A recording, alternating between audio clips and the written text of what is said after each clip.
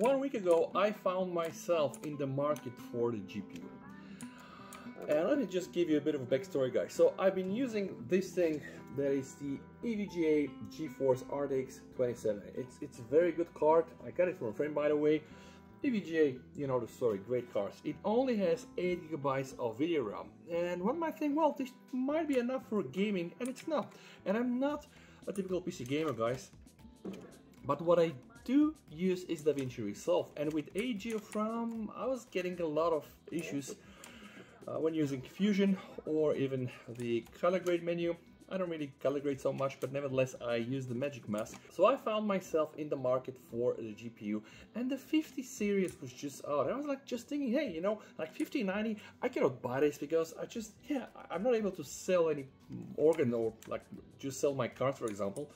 And then I was thinking maybe, you know, the 5080, but the 5080 doesn't make sense because it doesn't really have a lot of VRAM. And I was thinking, yeah, you know what, I'm gonna go for the 5070 Ti. I know not a lot of video RAM that I can benefit for sure in DaVinci, and it's still supercharged and it's a very powerful card. And then I realized, no, I probably will not need this. I'm not running the Indiana Jones Great Circle native 4K resolution, guys, 60 FPS, and I'm gonna show you I'm using all the highest available settings, okay?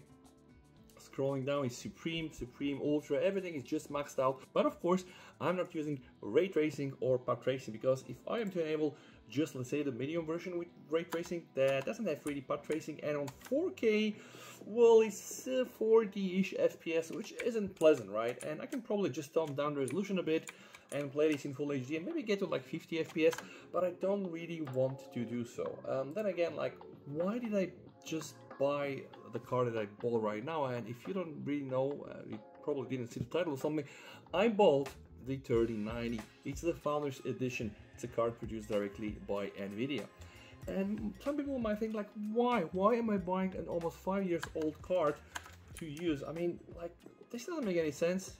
And I'm gonna show you it really makes sense, because not only am I able to play this beautiful game at native 4K resolution on the Supreme setting, you can also see this game already uses like more than 13 GB of my video RAM, which is something not so possible with this card here.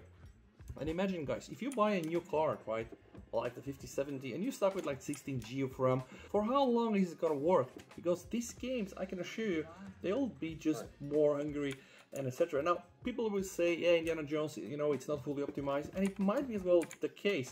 But what I want to show you guys is something else. Now, if I am to show you this picture here, I'm using the 3090. It uses the Nvidia Ampere. Then we have the 4090, which was also a nice, very obvious choice out of Lovelace, and now the latest 5090 Blackwell.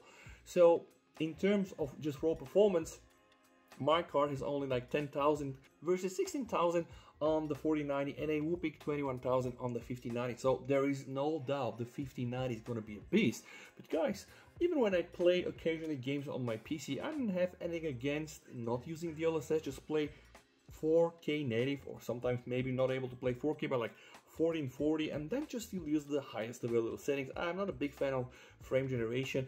I did not have the chance to try it myself, but I'm thinking right now, listen, I'm not so sold on the technology. Maybe with AI and with all of this, and then maybe the future is gonna be great. But honestly, I want to experience the games the way they really are meant to be experienced by the people that made the games. This means really running more and more native. Now, apparently with ray tracing and path tracing, this is for sure like another level. But hey guys, I only paid 500 € for the 3090, and I also found this site, Technical City. So those guys run a bunch of benchmarks and a bunch of games, and they aggregated the performance score. You know, I'm comparing it with the 5070 Ti because this was the card I was thinking like maybe I'm gonna get the 5070. But the thing is, the 5070 would only give me like a 20% boost for almost like 100% the price. So I started to scratch my head and I said, listen, I don't need this one, right? Like for sure, higher core clock speed and also boost clock speed, and it has like almost double the size of the transistor, like 45 million transistors. Can you imagine, guys, on a board like this? But my card, yeah, although being old and 8nm process, 30-50 watts, it still runs great. And you can see there are even some areas like the ROPs that I am not so far away from the 5070. Also, something else I wanted to share with you guys, I did undervolt my card. So right now I'm using 850 millivolts. up to 1860 MHz, and this is the curve. You know, like, it's a very easy thing to do. There is a guy called Water GPUs. You can watch his guide. If you follow his guide, you can do this in like 2 minutes. And guys, there are a lot of gains. I do have a 650 watts PSU, but it's a gold one. So I was thinking, like, listen, this card can for sure burn 350 watts, and if I now just remove my undervolt, you're gonna see it's like this. But guys, I'm running colder, and I don't really necessarily lose FPS performance. Why not use an undervolt? And as you can see, I don't have any problems with that card, and I can show, like, even in game. So I'm using a Ryzen 5700X. You know, like, my CPU burns like 60 to 80 watts because it's undervolted as well, and also I applied 1 MHz a boost on the clock. But then you can see, guys, like, with a VRAM of almost 14G and my card consuming 200 watts and my CPU, well, it's absolutely playable with the 650. I don't get any blue screens, I don't get any restarts, and you can see how amazingly good this game is, you know, without the RTX, right? And without, of course, the pod tracing. So I'm not saying, you know, like, ray tracing for sure will just blow our minds, and pod tracing, and there are videos like this, you can check Digital Foundry. But at the end of the day, this is a beautiful game. So with the 3090 2025, you can save a lot of bucks. You can play games at 1440p or like 4K native, right? And of course, there is a whole other reason why I want to use this, and I'm going to show you guys. It's DaVinci that I'm using, because apparently DaVinci requires a lot of resources, specifically on the video RAM. But you know what I did, guys? Because I only paid 500 bucks for the card, I also got myself 64G RAM, and I had already 32. So right now I have 98 gigabytes of RAM, and believe it or not, when you use Fusion and DaVinci, for sure you're gonna need that RAM. So this is really important, because I'm using now my PC Maniac, my workstation, to be able to edit the videos that you see right now. And with this investment of 500 euro, I can do things like this. Let me show. So this is a clip that I edit. You know, I'm in the color menu, and now I've selected myself. So I'm also using like the better mask, you can see. And when I'm not screen recording, guys, I'm gonna be tracking this with like 40 FPS. This is absolutely insane. Was not possible when I was using this thing here. It is really, really ancient, and I want to just show you guys. So the GPU is for sure doing heavy lifting here, together with the CPU, but in the color menu from DaVinci, you know, like, we have here CUDA acceleration. So for sure, my GPU is pulling up some work, and you can see, you know, like, the whole tracking is just insane.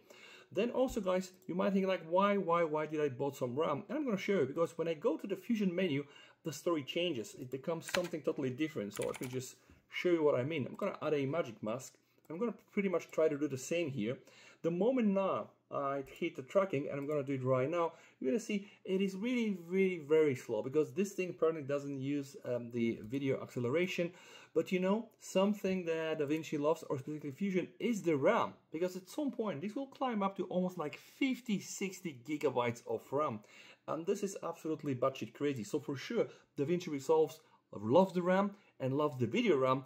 And I was thinking, listen guys, this is good. I have 24 gigabytes of video memory, and the 50 series, guys, you have like 14, 16, but you don't have like 24, so you either need to buy the 5090, which has 32, or you're stuck with 16, and 16 is not enough. Now we can see, guys, this is right now my random access memory, right, the RAM I have, and if I just leave this for like 2 minutes, it's going to climb up like crazy, right? So I'm not joking, you can see from here.